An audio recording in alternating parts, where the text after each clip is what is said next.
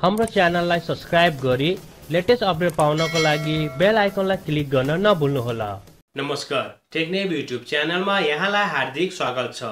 सामसङको फ्ल्यागशिप लेभलको चाहिँ मोबाइल आएको छ जुन चाहिँ सामसङ ग्यालेक्सी नोट 11 हुन्छ या नोट 20 हुन्छ। त्यसको चाहिँ अब लन्च हुने चाहिँ अब प्रायः चाहिँ उसले अगस्तमा लन्च गराएको थिएपछि यस्तो लिक्सहरुहरू पनि आएको छ कि यो मोबाइलहरु चाहिँ अगस्त महिनामा चाहिँ लन्च हुन्छ।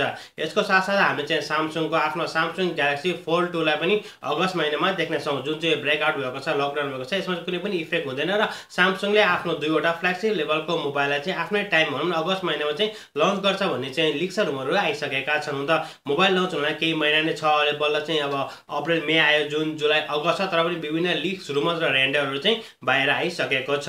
यो भिडियोमा हामीले हेर्नेछौं सामसङ ग्यालेक्सी नोट 20 का कन्फिगरेसनहरू के कस्ता छन्। यसको साथै हामीले चाहिँ सामसङको चाहिँ सामसङ ग्यालेक्सी फोल्ड 2 को चाहिँ कन्फिगरेसनहरू चाहिँ के कस्ता छ भन्ने बारेमा।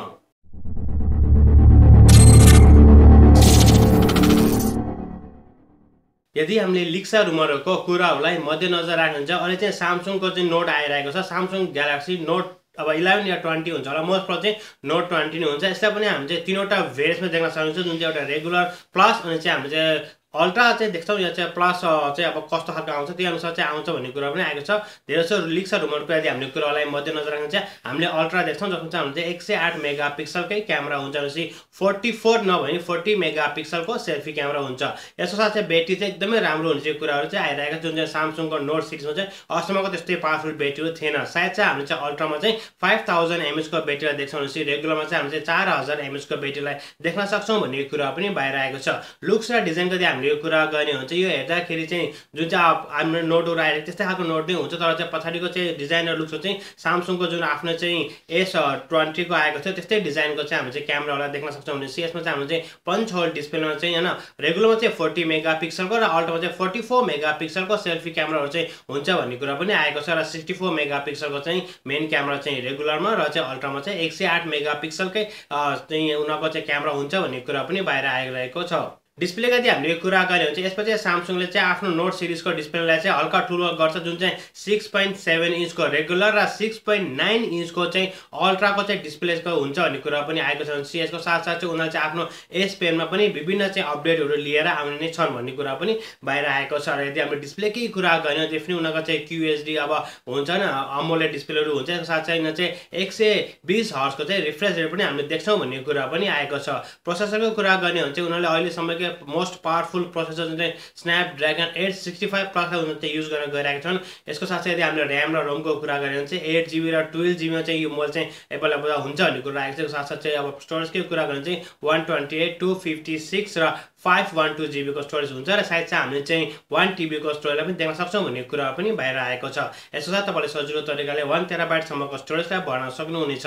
अपरेटिङ सिस्टमको हामीले कुरा गर्ने चाहिँ अपरेटिङ सिस्टम चाहिँ हामीले चाहिँ एन्ड्रोइड 10 नै देख्छौं र जुन चाहिँ उनीहरुको चाहिँ One UI 2.0 पनि हुनेछ। यसैगरी यदि हामीले चाहिँ यिनीहरुको लुक्स र डिजाइनको कुरा गर्ने भने चाहिँ विभिन्न चाहिँ रुमर्सहरुले चाहिँ डिफरेन्ट डिजाइनहरु चाहिँ दिएका छन्। कुनै कसैले चाहिँ सायद चाहिँ हामीले चाहिँ अल्ट्रामा चाहिँ अन्डर डिस्प्ले चाहिँ सेन्सरलाई देख्छौं भन्ने कुरा पनि आएको छ। जुन चाहिँ हामीले क्यामेरा चाहिँ हैन अन्डर डिस्प्ले क्यामेरा देख्छौं भन्ने कुरा पनि आएको छ। जुन चाहिँ अल्ट्रा भनेपछि अरूले चाहिँ हैन नर्मल चाहिँ हामीले चाहिँ पञ्च होल डिस्प्लेमा देख्छौं भन्ने कुरा पनि आएको छ। त्यो त अब हामीले केही दिनपछि चाहिँ देख्ने नै छौं। अहिले चाहिँ विभिन्न लिक्स र रुमरहरु चाहिँ बाहिर आएका छन्। यसको साथै सामसङले आफ्नो चाहिँ जुन फोल्डेबल मोबाइललाई पनि लिएर आउँछ भन्ने कुरा पनि आएको छ। जुन चाहिँ सामसङको आफ्नै सामसङ ग्यालेक्सी फोल्ड 2 पनि छिटै नै लन्च हुन्छ र यो चाहिँ पनि नोट 20 सँगै चाहिँ लन्च हुन्छ भन्ने कुराहरु पनि लिक्स र रुमरहरु चाहिँ बाहिर आएको छ। यदि हामीले लिक्स र रुमरहरुको कुराहरुलाई मध्यनजर राख्ने हुन्छ, यसमा चाहिँ 12GB को र्याम र 512GB को स्टोरेज, साथमा चाहिँ स्न्यापड्र्यागन 865 को प्रोसेसर हुन्छ भन्ने कुरा आएको छ। क्यामेरा डिपार्टमेन्टको यदि हामीले कुरा गर्ने भने चाहिँ प्रिभियसमा जस्तै हामीले यसमा पनि 6 वटा क्यामेरा देख्ने छौं। जुन चाहिँ पछाडिपट्टि भनौं न अब 3वटा क्यामेरा हुन्छ, 16+12+2 र 10+2 को चाहिँ सेल्फी क्यामेरा हामीले देख्छौं भन्ने कुरा पनि आएको छ। कसैले 10+10 कै हुन्छ भन्ने कुरा पनि बाहिर आएको छ। साथै यसकोमा चाहिँ 4500 के यसको ब्याट्री हुन्छ भन्ने कुराहरु चाहिँ लिक्स भइसकेका छन्। साथीहरु जति पनि तपाईहरुले चाहिँ मैले भनेको छु सामसङको जुन यो फ्ल्यागशिप लेभलका मोबाइलहरुको चाहिँ कन्फिगरेसन, यो सम्पूर्ण कन्फिगरेसनहरु चाहिँ लिक्स र रुमरहरुको हो। जुन अफिसियल रुममा चाहिँ हामीले केही दिन्छ थाहा नै छ, तर लिक्स र रुमरहरुको कन्फिगरेसन पनि 98% नै मिलेर जान्छ, त्यो तपाईहरुलाई थाहा नै छ। साथीहरु तपाईहरुले चाहिँ स्यामसङको चाहिँ स्यामसङ ग्यालेक्सी नोट जुन 20 आउँछ 20 प्लस कतिवटा भेरिएन्टमा आउँछ लाग्छ के हामी चाहिँ दुईवटा मात्र भेरिएन्ट देख्छौँ या चाहिँ यसमा पनि हामी चाहिँ 108 मेगापिक्सलको क्यामेरा देख्छौँ। यसको साथसाथै हामी चाहिँ के अल्ट्रामा चाहिँ हैन इन डिस्प्ले चाहिँ क्यामेरा देख्छौँ कि देख्दैनौँ तपाईहरु चाहिँ के कस्तो लाग्छ हाम्रो कमेन्ट सेक्सनमा कमेन्ट गर्न चाहिँ नभुल्नु होला। साथीहरु आजलाई यति नै। मलाई आशा तपाईहरुलाई आजको भिडियो मन पर्यो होला। यदि भिडियो सम्बन्धी कुनै सल्लाह या सुझाव कृपया हाम्रो कमेन्ट सेक्सनमा कमेन्ट गरिदिनुहोस्। यदि तपाई हाम्रो च्यानलमा नयाँ आउनुभएको छ तपाईलाई पनि यस्तै भिडियोहरु हेर्न मन पर्छ चाहिँ हाम्रो च्यानल सब्स्क्राइब गरी साथमा रहेको बेल आइकनलाई क्लिक गर्नुहोस्। त्यसपछि एउटा अप्सन आउँछ अल भन्नेमा तपाईले थिचिहाल्नुलाई किन भनेपछि तपाईले हाम्रो भिडियो सबैभन्दा पहिला हेर्न सक्नुहुनेछ। अर्को भिडियोमा त हाम्रो भेट हुने नै छ। तबसम्मको लागि bye bye take care have a great and fun time.